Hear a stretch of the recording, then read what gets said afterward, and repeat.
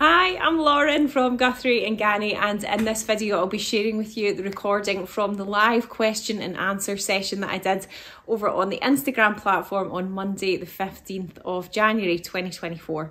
So I'm going to be sharing with you the winners of our recent Cashmerette book competition, showing you some sneak peeks of the gorgeous fabrics that are going to be available in our sample sale event in a couple of weeks' time. I've got sewing society clues, some brand new fabrics that have just arrived into the shop today that will be going online later this week, and of course I'll be answering all of your sewing and dressmaking and pattern and fabric recommendations and requests as well. So lots of fun, light-hearted fabric and sewing chat and lots of inspiration to be had as well. But if you are watching here on YouTube and you'd like to ask a question, or you've got any comments or anything that you want to share with the sewing community as well, then please feel free to leave a comment below and I will add it to my list for next week. So I'll switch over to the live recording now. I hope you enjoy it and I'll see you very soon. Good evening everyone. How are we all doing this evening? It's Monday, what are we on? It's at the 15th of January and I'm here again for my weekly Instagram live question and answer, just chatting to you about sewing and dressmaking and fabric. So you just want some kind of light-hearted chat for this evening, then welcome. Thank you for joining. I am slightly getting blinded by my light tonight. I might just need to turn it down a little bit.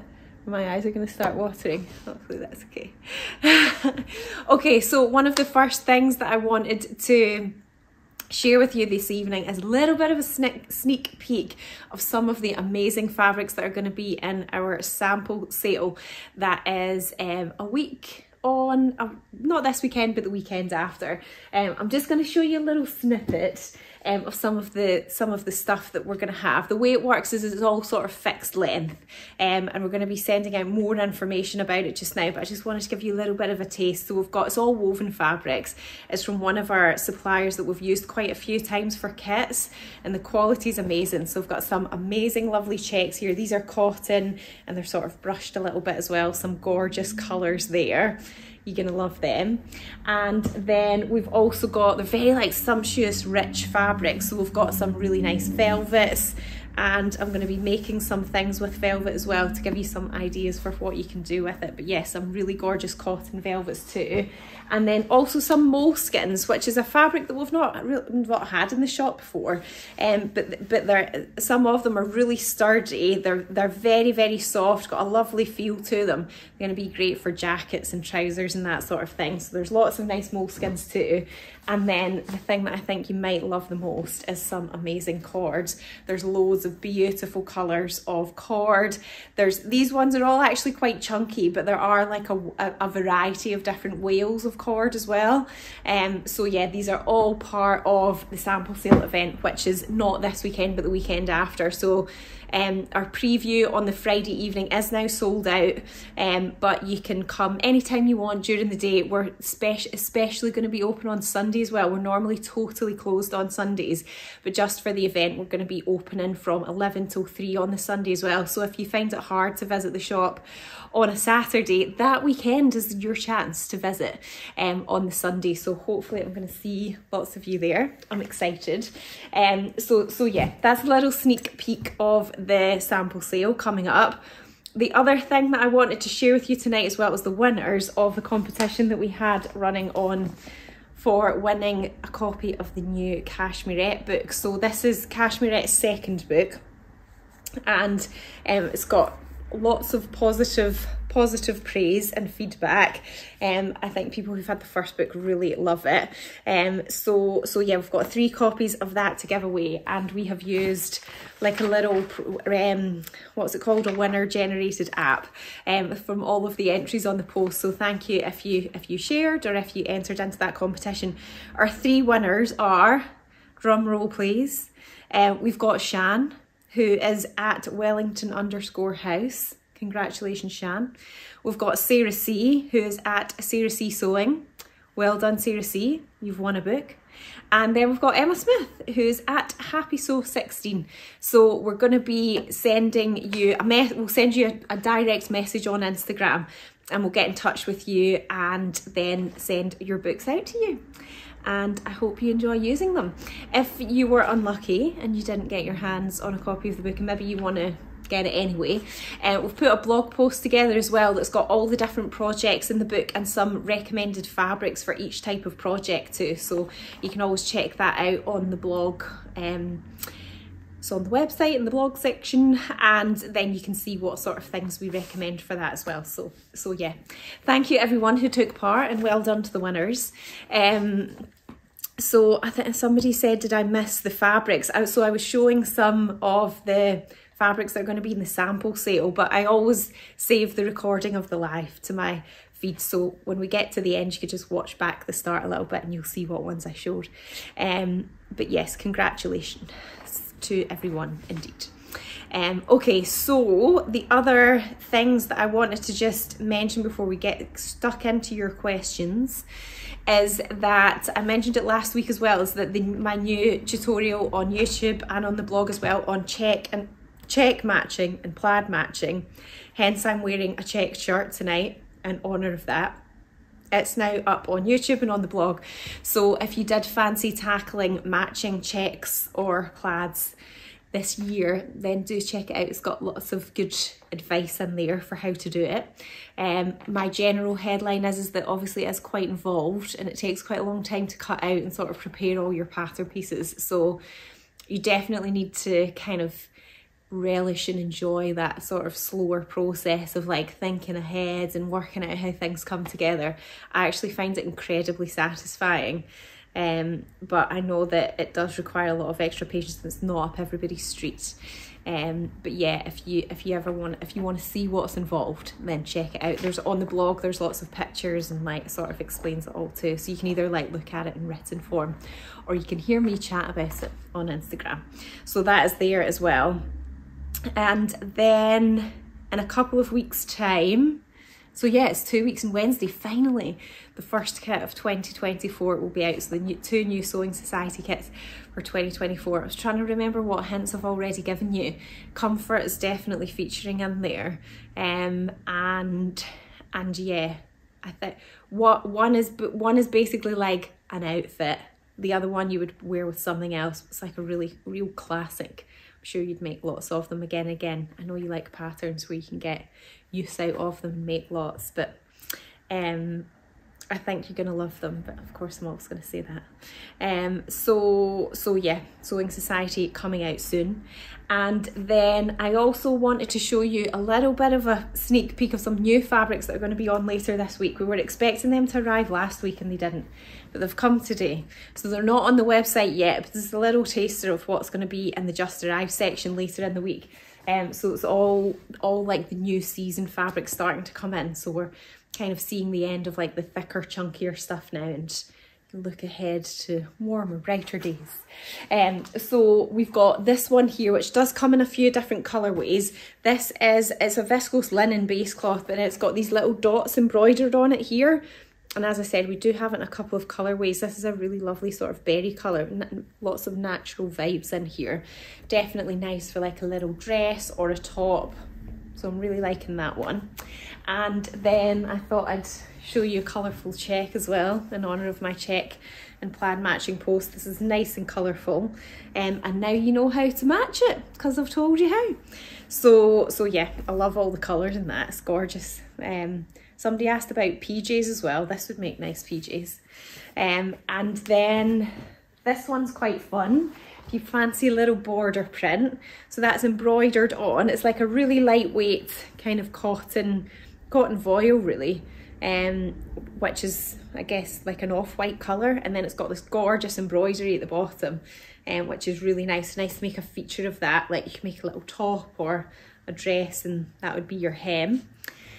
And then a couple of little nice white ones that have got some subtle detail in them. Hopefully you're going to be able to pick this up. So again, it's like a really sort of lightweight cotton voile is like the main base fabric, but then it's got these really pretty embroidered white flowers on it.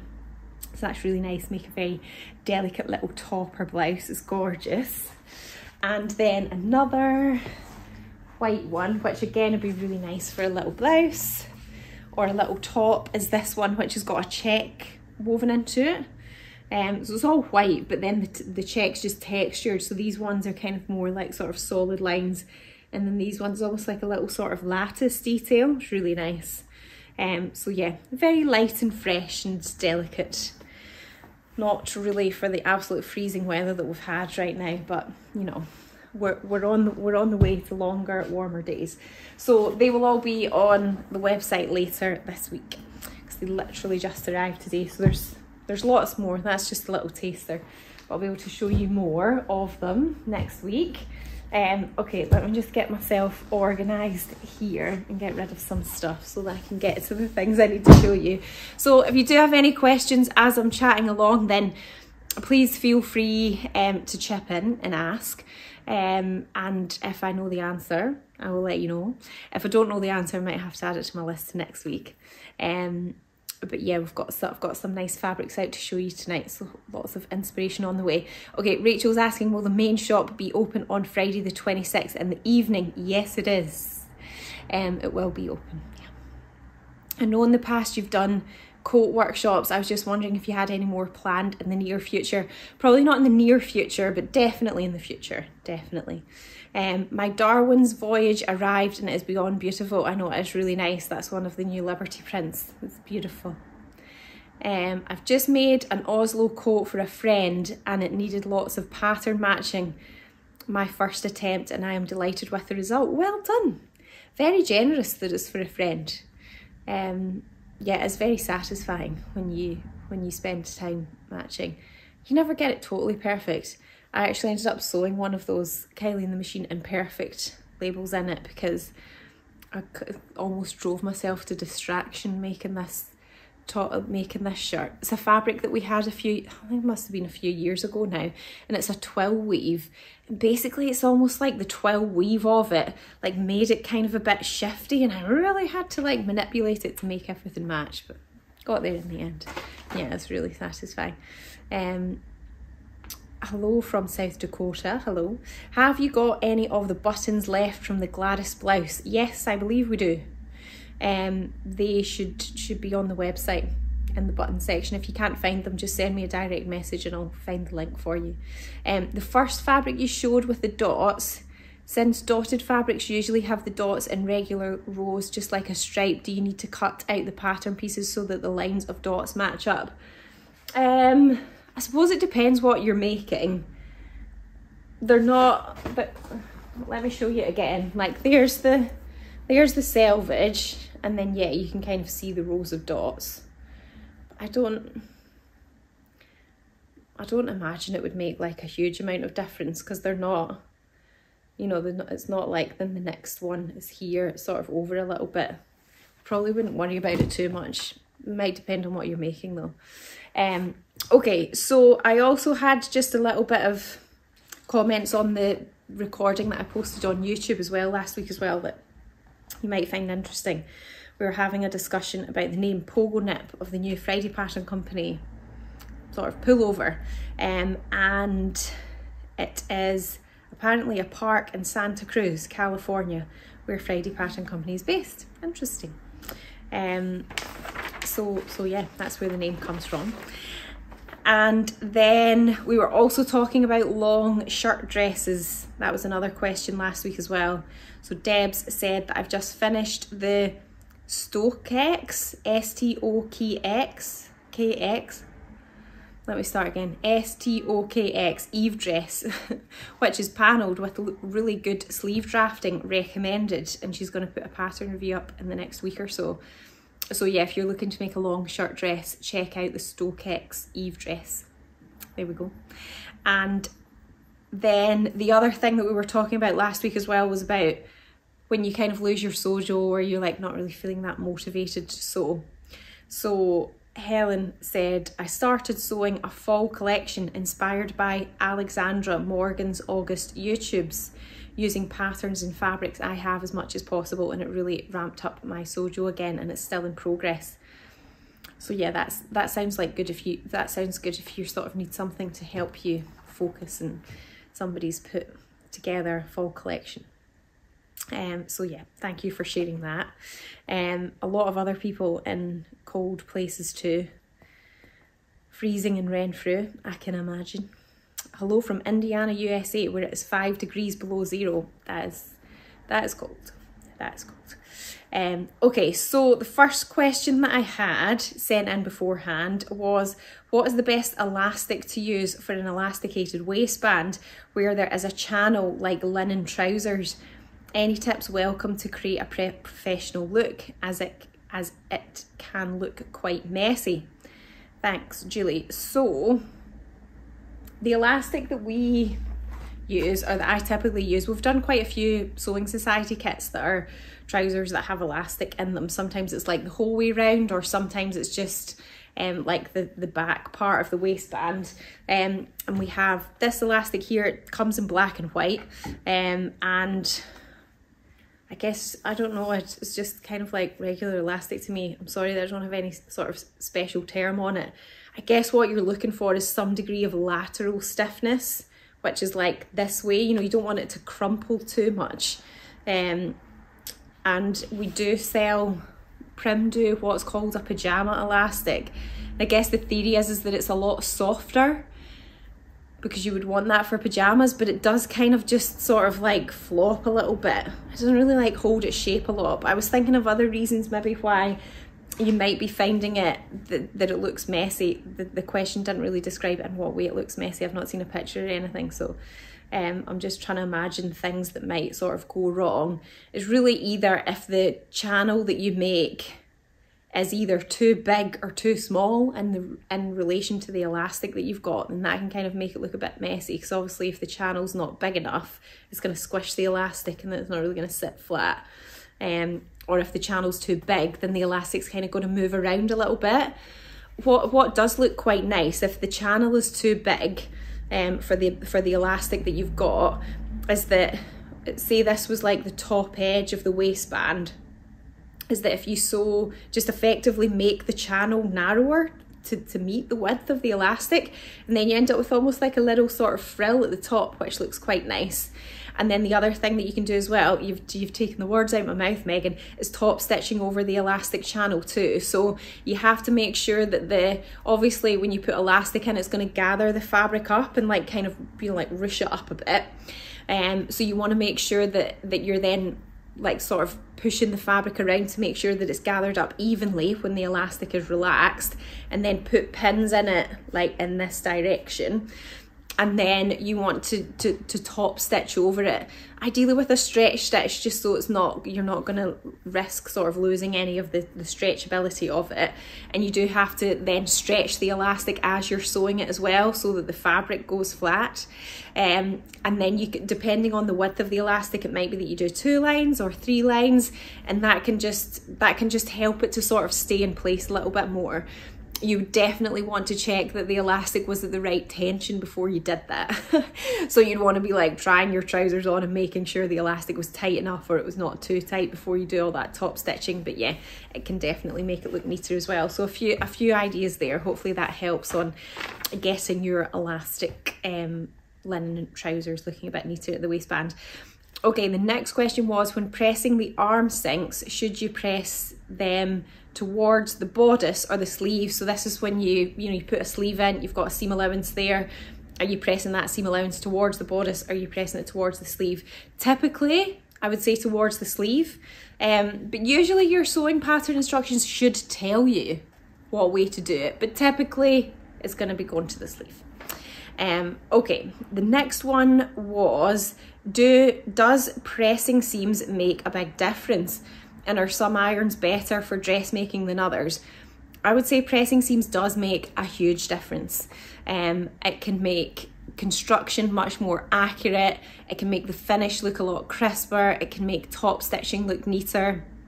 And if you think about it, as you're constructing something, and say you have to sew a seam and you're joining 2 bits of fabric together, and then if you then need to join those 2 bits of fabric to another bit of fabric, you want to make sure that the seam that's joining the first 2 bits of fabric is pressed really neatly and that the seam is fully opened up. Otherwise, there's a risk then that when you attach it into the next thing, that it's not going to fit, or that seam is just going to be sort of folded in on itself a little bit. So definitely pressing your seams, I would say, does make a a huge difference. And in terms of irons, I would say you just want to make sure that you've got one that's got a really good steam function on it, and always keep your iron topped up with water as well, so that it's always generating steam. This is obviously more important if you're using natural fibres. If you're using things with synthetic fibres, then do be careful with steam and very hot irons, because synthetic fibres will singe and melt. But if you're using natural fibres, then you should be fine. But I used to use Phillips irons quite a lot, and we've got them in the studio as well, where we do the sewing workshops here, and I would say they are pretty good. I've had some that I've still got one that I've had since I opened the shop, so that's like almost 11 years ago, so that one's done pretty well. But then more recently I tried a Tefal iron, which was recommended by somebody who came in a workshop, and they really liked Tefal irons, and I made sure I got one that seemed like it had good steam function, and I tried to go sort of mid-price range. Obviously there's lots of variations in iron that you can buy, you know, like quite cheap ones or more expensive ones, but I would say that the key feature really is it having a good steam function. Sorry, I can't really give you a specific model.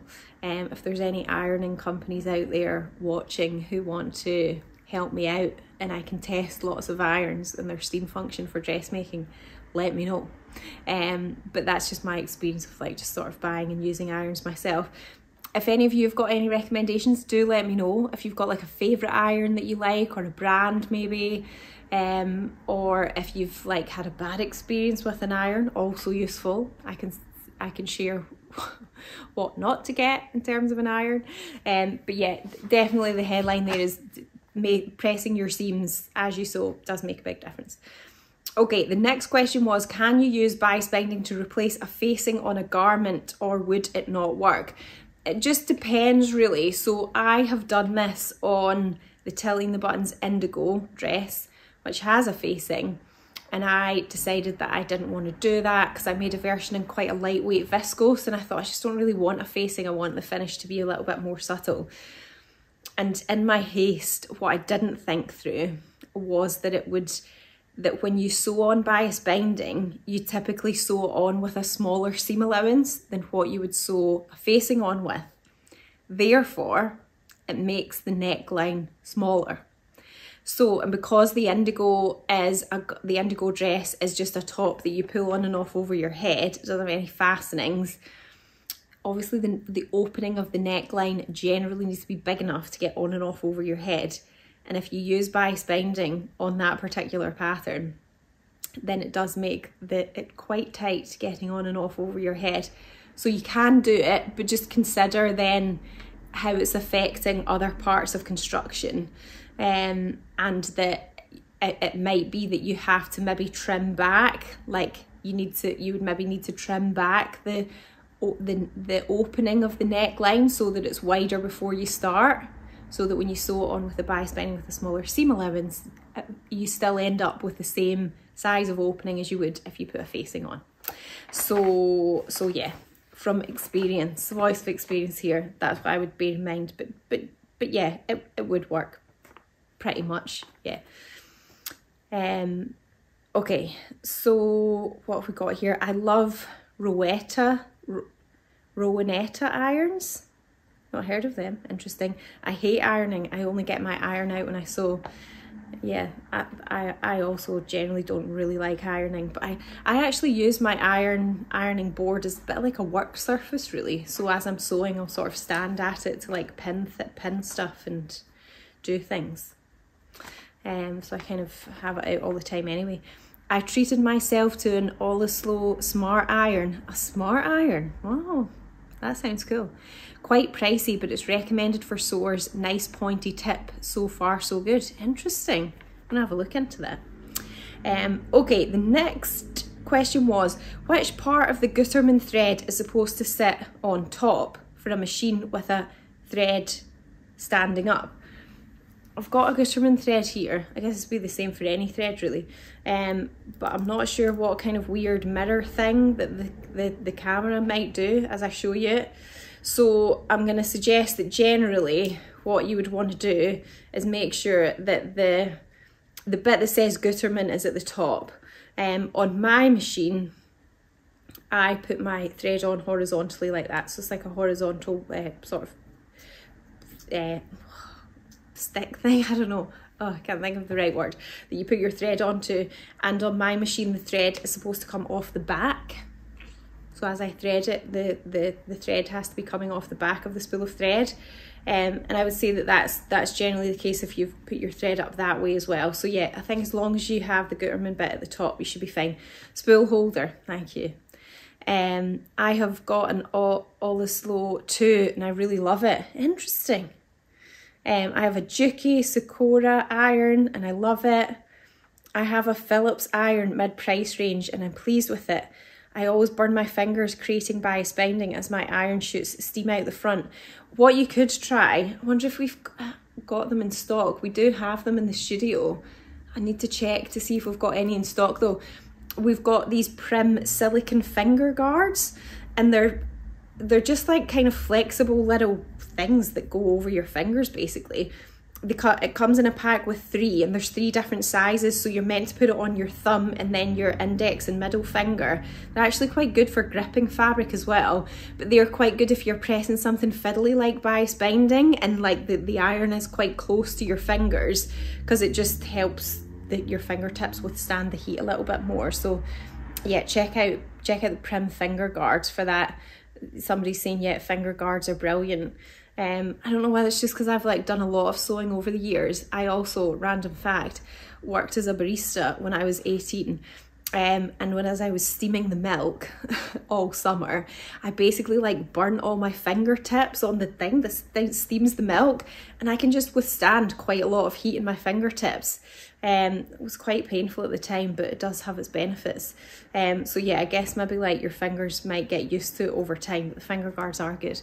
I bought a Prim mini steam iron thinking it would be useful for ironing seams, facings, etc., but I find it's totally hopeless. My normal Phillips steam iron is so much better. Good to know, good to know. Okay, so the next question was, I have some pre-quilted fabric for a toddler coat. That sounds really cute. I think it's cotton with a polyester wadding. Would you pre-wash it? I would say probably yeah. I think it's like nicer just to freshen something like that up before you sew with it. So I'm going to say yes. I think you could just wash it. Like, so it sounds like you could just wash it regularly in your machine, 30 degrees. I probably wouldn't put it in the tumble dryer, but I'm going to say yes in the answer to that. Okay, the next question was, I've bought some of your variated fur back corduroy to make an Ilford jacket. That sounds really nice. What would be the best way to finish the seams, please, and should I size up? So if you've got an overlocker, you could just overlock them. It might be that you want to trim some of the fur back a little bit. This is it here, so we've still got some of this left. It's in the sale as well. So it might be that, yeah, you want to maybe like trim some of the fur back on the seam allowances a little bit, and then you could overlock them, or you could use an overcast foot on your sewing machine as well. But it's not, you know, although it's like, it is quite a thick fabric, it does actually squish down quite a bit. So I think, you know, it'll be fine with either of those things. And then the same with this one. We've got some of this one left as well. This one's also in the sale, and it's a fur backed one too. It's a little bit thicker, but I think the same. I think you'd still be able to overlock that, or do like an overcast stitch on the sewing machine just to minimise any fraying there. Okay, I think there's been more ironing chat. Let me check out what's been happening there. I have the Olislow, the fancy yellow one that moves the plate up and down when you touch it. Ooh, fancy. I love my Prim mini iron, so quick and easy to do interfacing and seams, better than having to get the main iron out. Interesting. I have a Tefal mid-price range iron and I'm pleased with it. Kind of sounds like mine. Yes, that's the one. I bought mine in Dunelm's Black Friday sale. Good. Yeah, I really love my mini iron too. I have bought the Olislow 2 and I like the fact you can put flat whilst resting between pressing. It is heavier than a normal iron, I think. This is all very interesting. Is there a padded or cord with Sherpa lining rather than fur backed, or did I imagine it? They've all kind of had a fur as opposed to like a shearling lining. Yeah. It sounds like I've just not sussed out my mini iron as other people like them. I guess it just sort of depends on your preference, but yeah, maybe give it another crack. See if you can get on with it, because they are quite expensive, aren't they? Okay, so the next question was fabric suggestions for the Tilly and the Buttons Sunny jacket. So what I think would be really nice for this, actually a lot of the fabrics that are in the sample sale would be really good for that jacket. We've got some chunky cords, some of which are in the sale as well.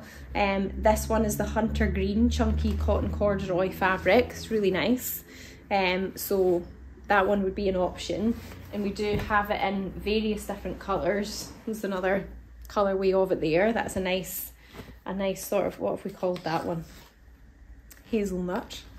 That one. But yeah, it does come in other colours ways as well. There's like a sort of teal colour and a berry colour. So if you search chunky cotton corduroy fabric online, you'll see all the different colourways of that one.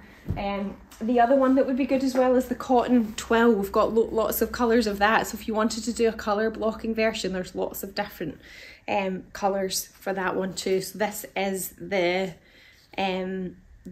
cotton twill fabric. It's 100% cotton. We've used it in an Ilford kit before. We've used it for a Kelly Anorak kit too. So it's just a really nice versatile one. And as I said, comes in lots of colours. This is classic navy. There's also a really nice sort of like blushy kind of pink one. Looks like, have I lost it? No. Rose. But yeah, all different colours in that one too. So that's another good option. Another one that I think could work as well is the sanded twill. We've got that in a black, a navy and a stone. And it's really nice too. It feels very soft on the outside, nice and crisp. Probably be like a bit lighter weight than the cord and that other twill. And then we do also have the Bedford corduroy too. This is the tan colourway. Again, it's 100% cotton as well. I don't know if the camera's going to pick this up, but basically it has lines in it that's like corduroy fabric, but it doesn't have a nap like cord. We actually use this in the making backpack kit, but it would make a nice jacket as well. So that's another option there for the Tilly and the Buttons Sunny. I've just made a jacket in the fur back check. I'd recommend trimming back the fur. Total nightmare with the fluff though. Yeah, Hoover at the ready. Then overlocker, okay, but was near its limit. Slow sewing essential. The overlocker coped okay, but it was near its limit. Good to know, thank you. Thank you, Lauren, and everyone for the ironing advice, no probs. Okay, the next question was, I love my G&G Sewing Society Danny trousers. That was the True by Danny trousers. We did that back in last summer. Do you have any same or similar fabric in stock? We do. We have got this beautiful lilac-y linen colour. It's such a versatile fabric actually. It's really good for loads of things. So trousers, skirts, dresses, it makes nice shirts and blouses as well, tops. Basically you can do anything with it, and it just like drapes really nicely. I think it's like quite easy to sew with as well. So yeah, we've got a really nice bright lilac. We've got the ecru, which is what one of the kit colours were. I'm not sure what colour you got. We do have a little bit of this one, which is the rust left. And we've also got this one here, which is the pear green, which is very nice. And then nice and bright yellow, sunshine yellow. And then we've also got this one here, which is just like a classic navy basically. I've also got a pair of Friday Passion Company Saguaro trousers in this too, which is really nice. But yeah, it is a very versatile fabric. I can see why you liked it. Okay, the next question was, could you please show the apple green double gauze fabric? and any other suggestions for PJs. So this is the apple green gauze here. I think it would be nice for PJs, yes. Nice bright colour. So that's the apple green double gauze. Then we've also got this nice check, which we used for the Agnes pyjama kit. That was last year. We've got a tiny little bit of that left as well, and it's got a check. But now with my check matching post, you can look and see how to check match anytime you like. And then the other one that would be really good for PJs, somebody actually shared a picture of some Tilly and the Buttons Jamie pyjamas that they made out of this fabric on Instagram, and it looked amazing. This is the Robert Kaufman cotton flannel, and as you can see, it's really nice and colourful. It's just a really good weight. It feels really soft because it's brushed. It just almost like feels a little bit fluffy. So it's super cozy, and this would definitely make lovely pyjama bottoms. It's really, really nice. It comes in various different colourways. I thought I'd bring 3 over to show you the variety of colours, but it is really lovely as well. What was the name of that fabric that was in the lilac? It's the viscose linen. I'll read out the tag because the name in the tag will be the exact name that it is on the website. It's the lilac viscose linen fabric, $14.50 a metre. That is it there. I've used the red check. Thanks, wanted to see the apple colour. It's fab. I'm about to order it. Lovely. Yeah, it's really nice. I've got the Accrue Danny kit. Looks like I now have to buy another 6 colours. I know, it's really nice. Anything I've ever made in that fabric, I've like loved it. It seems to like wash and wear really nicely as well. Yes, thank you for posting the video for matching plaids and checks. Now I feel better prepared to try sewing some check fabric. Oh, that's good. It's good to know what you're getting into, I think, when you want to check match something. Okay, let's see. The next question was, I would like to make a white shirt with a frilly collar, but I'm unsure of the fabric weight. So I would say if you're making something that's got a frilly collar, then I say generally you want something that's kind of lighter weight. Otherwise the frill's going to be quite sort of dense or like firm, or kind of maybe like stick out too much. Also depends on how dense the frill is as well, because if it's really, if it's a very like dense frill where it's like the fabric's really pulled close together, then you're definitely going to want something that's pretty lightweight for that. Otherwise it's just not going to bunch together as much. Whereas if it's more of like a sort of subtle kind of ripple in the frill, you could probably get away with something that's like a little bit heavier. The ones that I showed at the beginning, I think would be nice. They're like a nice sort of weight because they're nice and fine. This is one of the new fabrics, only arrived in the shop today, so it'll be online later in the week. But something that sort of weight, a cotton lawn, cotton voile, a little bit trickier to work with, but you could definitely use like a viscose or viscose twill as well. So yeah, the general headline there is something that is lightweight. Would the Robert Kaufman work for the Ilford or similar shacket? Yeah, it would. It would probably be quite floppy as a shacket, but you could look to line it if you wanted it to be like a little bit more bulky. But yeah, you definitely could use the Robert Kaufman. It would look nice. Okay, the next question was, I am going on a 5-day sewing retreat in February, exciting, and had decided to make the Azaline wrap dress by Forget Me Not Patterns, which has got the wrap dress, as the name describes. It's got quite a high neckline and almost like a sort of fold over collar, sort of lapel on it. The pattern has mixed reviews and I want to get the fabric right to make it look good with pleats. It suggests viscose or linen, etc. But one review says it can look a bit like a dressing gown, which obviously I would like to avoid. Any suggestions on fabric choice, please? I would say, first of all, I would work out in your own head, what does something looking like a dressing gown mean to you? or as in like, what does a dressing gown mean to you? Because for me, I would say anything that's like a sort of thicker, kind of bulkier or more structured fabric would probably feel more dressing gown like than something that was lighter weight. Obviously dressing gowns can come in all shapes and sizes and forms. So it depends in your mind's eye, what is a dressing gown and what does one typically look like. So I would also say my personal interpretation as well of a dressing gown, and wanting it to not look like that, I would probably feel like I would want to avoid any plain fabrics, because I think that to me, that might make it feel a bit more like a dressing gown. So I think it's definitely something that's got a print on it. And I think viscose is a good suggestion because it's going to drape really nicely. Viscose linen could work as well, but I would watch out for the percentage mix, because if it's got a lot more linen than it does viscose, then it's going to have more structure to it. So that one that I showed you before, for example, I know this is a plain, but this is just more to illustrate the mix of a viscose and linen. This one, I think it's 30 linen. Let me just check. No, it's 25 linen, 75% viscose. So it's obviously got way more viscose than it does linen, which means that it is really like floppy and it's quite drapey. You can see that it's moving around a lot.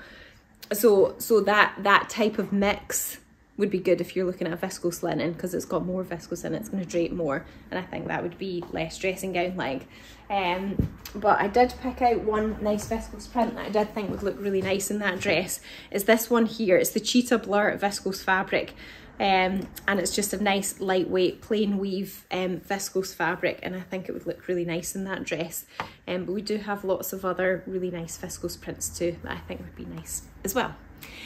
Okay, the next one was, do you recommend using a walking foot when sewing with viscose? Does it slip a lot? I personally don't use a walking foot when I sew with viscose.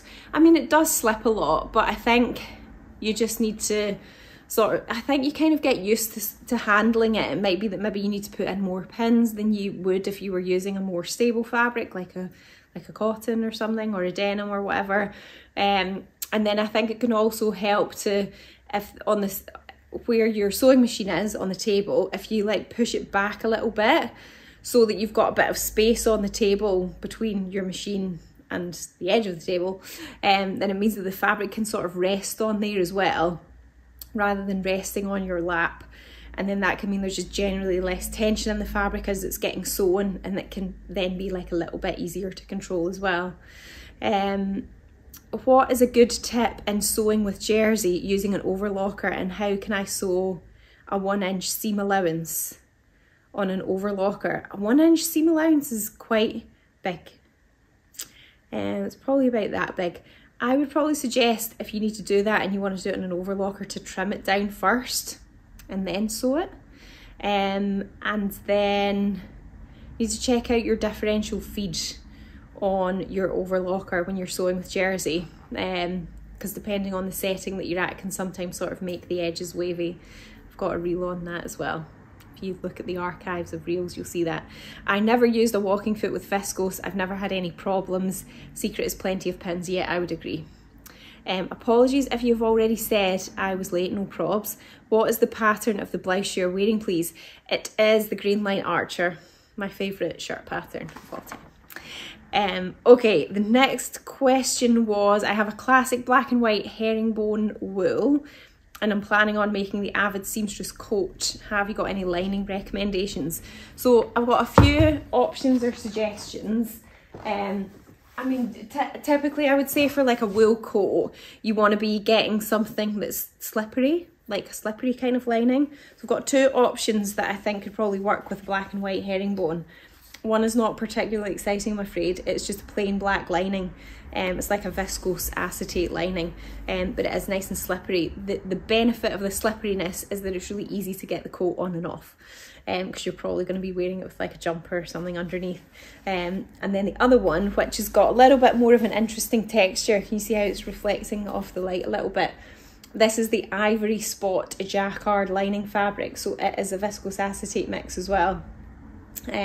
So either of these would work. If you wanted to make it a little bit more exciting, the other thing that you could do is use one of these in the sleeve. So line the sleeve with a slippery lining so that you can get your arm easily in and out your coat, and then you can use something a little bit more exciting for the bodice. It depends how fancy you want to go. I've made coats before where I've used Liberty Tanalon as the front and back bodice lining, and then, you know, it looks really nice and it looks fancy on the inside, and just a little bit more exciting. But then you've still got the practicality of being able to get the garment on and off easily because you use slippery lining in the sleeves. So yeah, one to think about there. And then last question, so if anybody does have any other questions, let me know them now. I just caught this one sort of at the end as I was adding to my list. It was fabrics for the Atelier Jupe Danny jacket, which is made in quite a sort of thick, kind of fleecy, like a fleecy shearling-y kind of fabric. We did have some teddy fabric in at winter, but I think it's all gone now because I don't see it around the shop anywhere. But one that I was thinking could maybe work quite nicely is boiled wool. It would be very warm. But I think that could look quite nice if you're looking for something that's maybe a bit more sort of, it's not like as fluffy, but it's still going to be really warm because it's 100% wool. So yeah, we've got quite a lot of different colours of boiled wool, and so that's maybe one to have a little think about as well. So yeah, if you do have any other questions, let me know now. Thank you for tuning in, everyone. So if you did miss the beginning, I did show some little sneak peeks of the types of fabrics that are going to be in the sample sale event that we're having, not this weekend, but the weekend after. So if you missed the start, once I share this live afterwards, which I'll do like right after I finish it, then you can go back. It's right at the very, very beginning, so you can watch it again just to see what they are. But yeah, I'm really looking forward to seeing you all very soon in that. And then yeah, we do have all those new fabrics going online on the website this week as well. So they, as I said, they just got in today. So over the next couple of days, they'll start to go up in the Just Arrived section too. So definitely going to be like more spring and summer vibes, looking towards different types of projects. So if you're looking for that type of inspiration, it will all be in the Just Arrived section later in the week. Okay, Jill is asking, I'm thinking of the Gladys dress, that's a Fibermid pattern for a spring wedding. What kind of fabric would be nice? So I made that for a wedding actually, not last year, but the year before. And I used the viscose twill. It was like a viscose sateen twill, and it worked really nicely. So I would say definitely something, you know, that does have drape like viscose or rayon is going to be really nice. And it did. I think you could use a plain weave viscose, which tends to be a bit lighter in weight, but as I said, the one I made was more like a sort of twill weave, so it was a little bit heavier. It was a viscose, but it was a little bit heavier because it was the twill weave in it. I guess it just feels a bit more substantial as a dress when you use that type of base cloth, and yeah, it looks really nice. Thanks for another informative and interesting Monday. No probs. I love the idea of a slippery lining on the sleeves and a tanalon in the bodice for the coat. Many thanks for the great advice. No probs. I think it can be quite hard to find like a really nice slippery lining, so it is quite a good option if you want to have something exciting going on in your lining.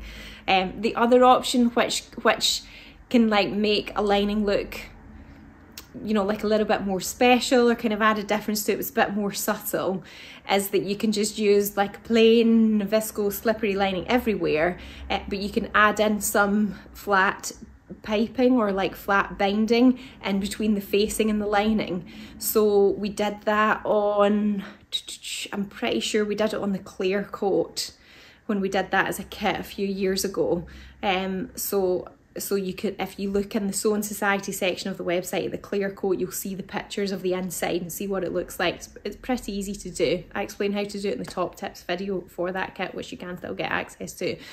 But basically you're just cutting by strips, pressing them in half, and then effectively it's like it gets sandwiched in the seam when you sew your lining and facing together, and it can just add like a little flash of colour on the inside. It looks really nice. There are some lovely patterned lining fabrics on the website too. Yeah, thanks for your helpful tips. I wish I could make your upcoming event, maybe a future event. Yeah, fingers crossed. So in terms of like the online aspect of the event, we will have some fabrics that will be going online that are part of the sample sale, but it's not going to be that weekend. That weekend is just an in-person event, and then it'll probably be like the kind of week after, or like next again week, that we've then got fabrics to release online that are part of the sample sale. So yeah, I know that a lot of you that watch do shop online, and maybe coming to the shop in person is just a little bit too far. So there will be something online for you too. But if you have ever been like looking for an excuse to make a special trip to the shop, it will be a really fun weekend to do that. And as I said, because we're open on the Sunday as well, we're not usually open on the Sunday, then it just gives you a little bit of extra chance at the weekend to come and visit the shop and have some nice lunch in Damascene or something. Jessica's asking, are you still doing the Sewing Society kits? Yep. So the first one for 2024 will be out on the first Wednesday of February, so that is 2 weeks on Wednesday.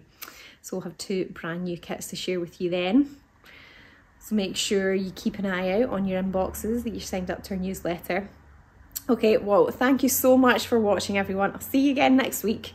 And I hope you have a really good week. You get plenty of time for sewing on these cold evenings if you're somewhere that's cold. And I'll see you soon. Bye.